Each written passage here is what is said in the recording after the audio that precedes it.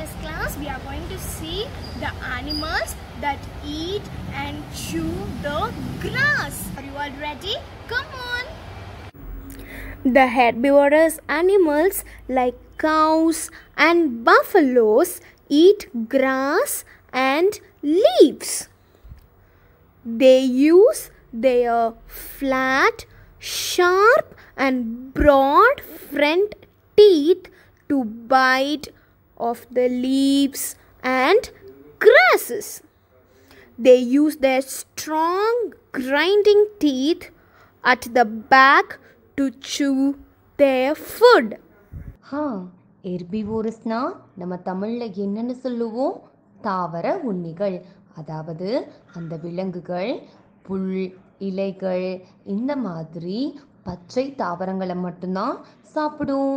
எடுத்துக்காட்டாக நம்ம எந்தெந்த விலங்குகளை சொல்லலாம்?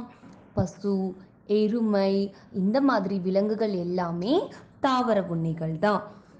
அதுக்கப்புறம் அவங்களுடைய பற்களால் அந்த லீவ்ஸ், கிராஸ் அதாவது தாவர வகைகளை நல்லா அரைச்சு சாப்பிடுவாங்க. அந்த பற்கள் தான் அதுக்கு உதவியாக இருக்குது. You know one thing?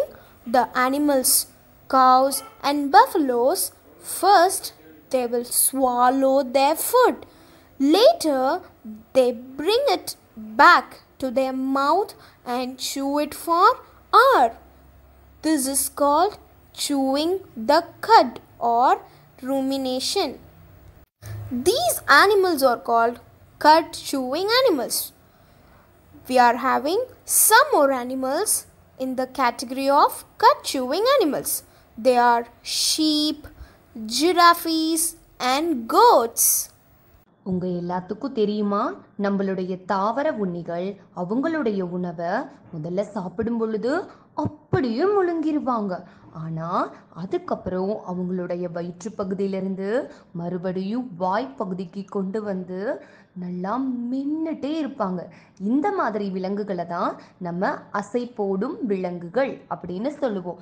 அதாவது கட்னா தமிழில் அசை போடுறதுன்னு அர்த்தம்.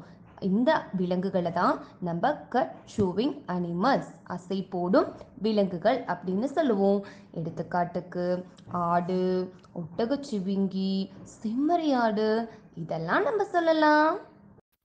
Kids, now you all got to know about the animals that eat and chew grass, right? Thank you.